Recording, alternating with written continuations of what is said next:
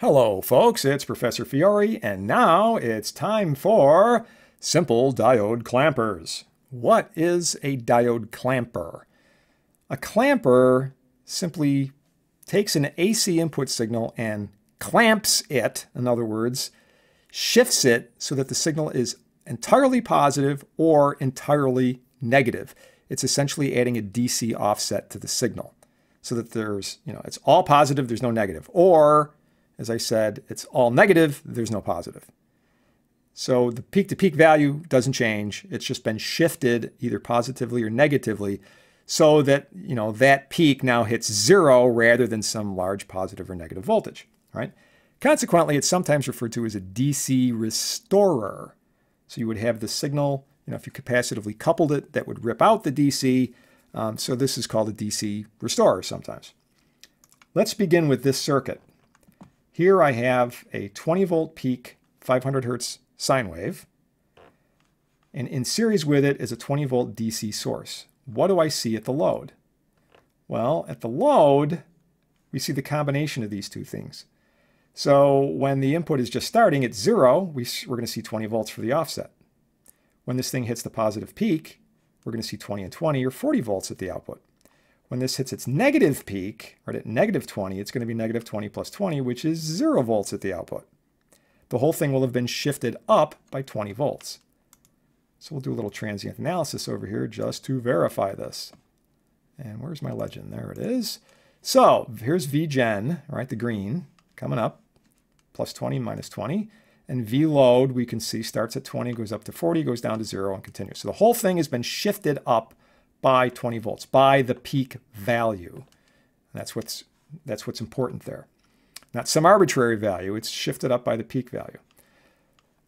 Well, the question then becomes, how do I make this sensitive to the input signal? In other words, if the input is 18 volts or 9 volts, I want this offset to be that potential, right? I don't want to have to come in here and, tweak a power supply, so to speak. I want it to be sensitive to whatever this input signal happens to be. I want something that holds that voltage, like my power supply does, right? But it can be sensitive to whatever the input is. Well, the key here is thinking in terms of holding the voltage. What do I know that would hold a voltage?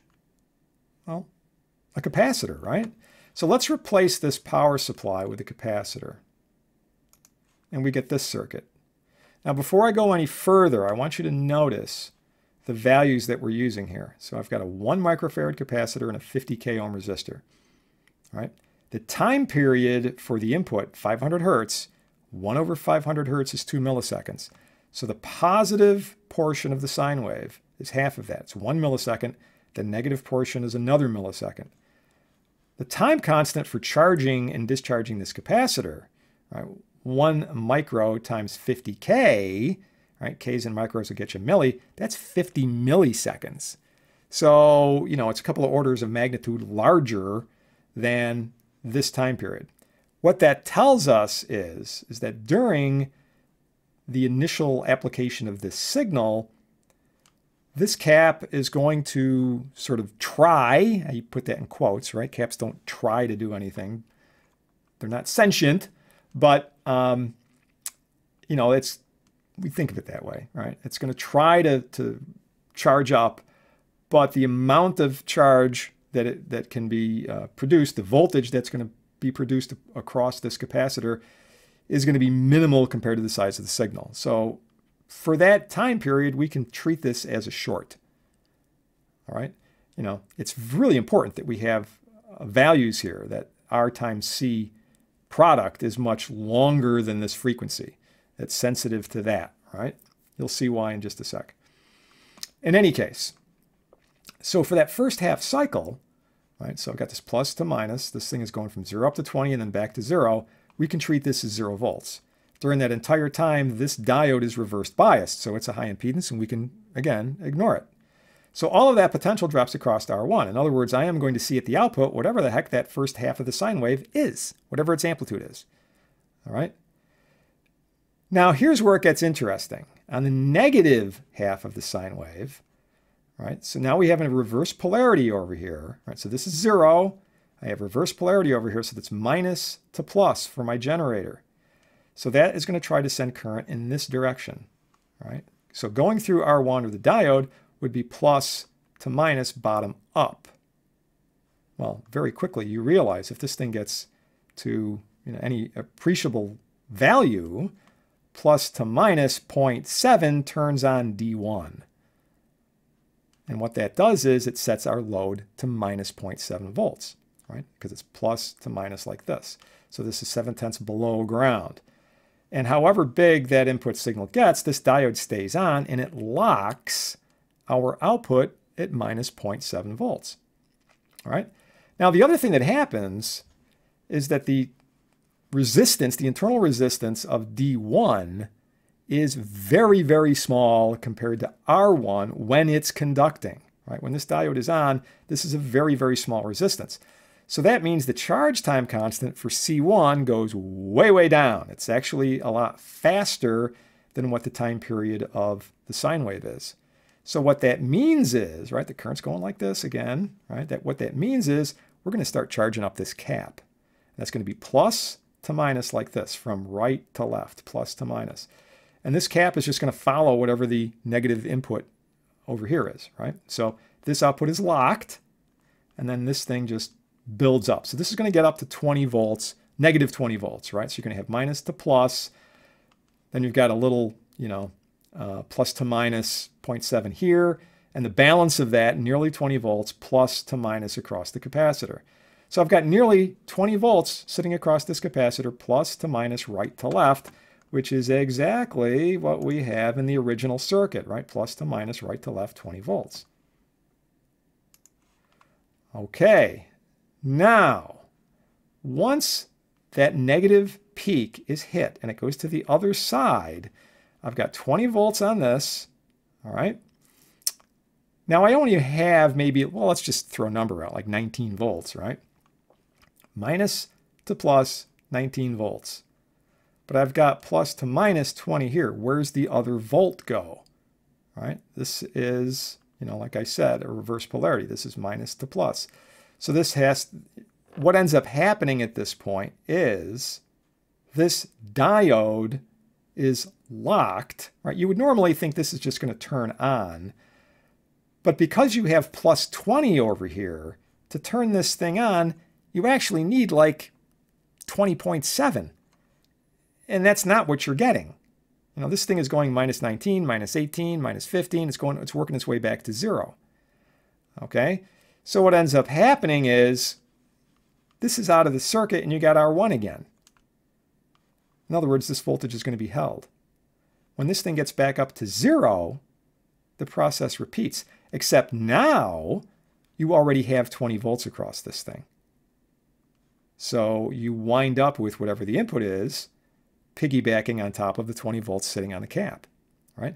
Now this is not going to be perfect because we have to deal with this little 7/10 issue on the diode, right? But it's going to be pretty nice. So let's do a little transient analysis here and you can see what's happening. So I'm going to run this from 0 to 6 so that we can see the first few cycles and you'll see how the pieces of this come together. All right. Okay, so these colors are a little too close. I'm going to change the colors. Let's make this one, what do we got here? Blue, that would be good. And we'll make this one, what do you think? Something bright. Lime? Fuchsia, there you go. Oh, that's a screamer. Okay, so put our legend on here. All right, so the capacitor voltage is the maroon here, right? The input generator is the fuchsia, burning your eyeballs, and then blue is the load, all right? Okay, so like I said, initially the capacitor voltage for that first half cycle is hardly going to change at all, and that's what we're seeing over here, right? We're getting a very slight, you can see this thing going downwards. There's a very slight charge on here, but it's, for the most part, inconsequential. And consequently, what we see, because this diode is off, whatever the input is, that's what we get across R1. So these two things track perfectly. Once this goes through 0, right, you can split this perfectly right down the middle. All right. So for the first half, while this voltage is going more and more and more negative, going from 0 to minus 20, what we find is the output is blocked by D1 at minus 0.7. Right. So we can verify these amplitudes. All right. So there it is, sitting right about minus 0.7. Then, right, while that's occurring, look at the capacitor voltage. Right? We're charging up the capacitor. And like I said, it's plus to minus, right to left. So you can see this thing charge, charge, charge, charge, charge. We get up to nearly 20 volts, right? We're just one diode drop short of that. Let's put our measurement on here. All right, so we're about a diode drop short of that. And we're getting up to, it's peaking out at like 19.4 and change. Okay.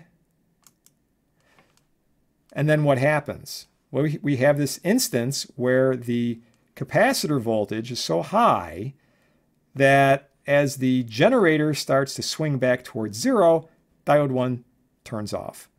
Right? But KVL still has to be maintained, so we see potential across R1 beginning to build. Right? So this starts to come up. Now, when you get right to this point, right, so here where this dotted line is, that's where the input is going to 0. So what you have at that instant is the capacitor voltage, basically. And you will find that the load voltage and the capacitor voltage will be the same. So if this is 0 and this is holding just shy of 20, then we should see just shy of 20 over here, right? So this will be plus to minus, and this will be plus to minus from there to there. So we can actually zoom in on here, and you can see this with some greater accuracy. All right. So let's see, where's our, oh, nuts. It's right here. That's, tell you what, that didn't work out as well as I wanted to. So let's start this, instead of starting it at 1.3, let's start this at, I don't know, 1.2.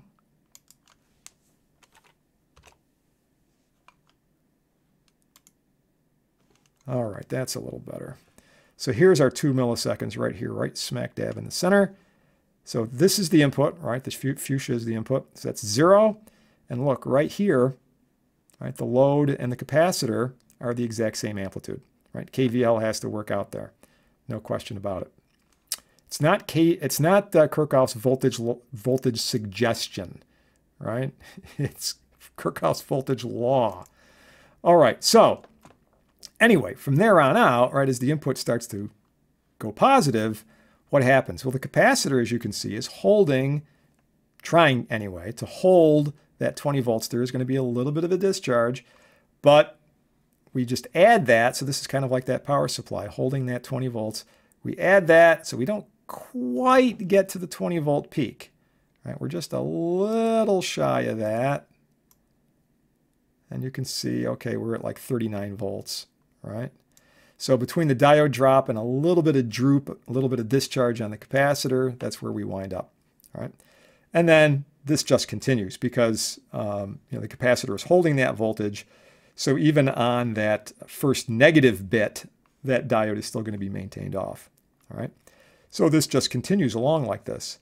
We have a little bit of a distortion, a little bit of a grunge down here at the negative peak. That doesn't go to exactly 0 like we would prefer, but the diode is the diode. We have the 7/10 to deal with, okay? And that's exactly what we're seeing down there. We get down there, and you can see, okay, there you go, 700 millivolts. That's the diode that we have to deal with. But other than that, it's automatic, right? We could come in here and change this amplitude, and this thing is still going to work just fine. Beautiful. Now the obvious question is, what do I have to do a negative clamp instead of a positive clamp? I mentioned at the output you could do it either way. Well, just think about that for a sec. If your answer was flip the diode, you win the prize. What is the prize? The prize is the knowledge that you got it right. And here you go. All right, so let's get our legend. So VGen is the green now, and the load is the maroon down here. So you can see now there's a little bit of a overshoot. Again, this is going to be about 0.7 volts positive. That negative peak doesn't quite get to minus 40, right? Well, the one thing I'll say about that is the bigger the input, the less that's a problem. What's 0.7 volts out of 120 volts, right? Or, 200 volts or something like that. And if your input is really, really small, if it's only like a volt or two, well, that's a huge issue, right? This is not going to work well. As a matter of fact, there is a way you can do this with an active circuit. You can use an operational amplifier, for example, and make an active clamper. That would solve that particular problem. But this is a nice, simple, straightforward kind of circuit. This will do the negative clamp, and this will do the positive clamp. Okay? Beautiful. So, as usual, any questions, leave them down in the comments section. Take care, and I'll see you next time.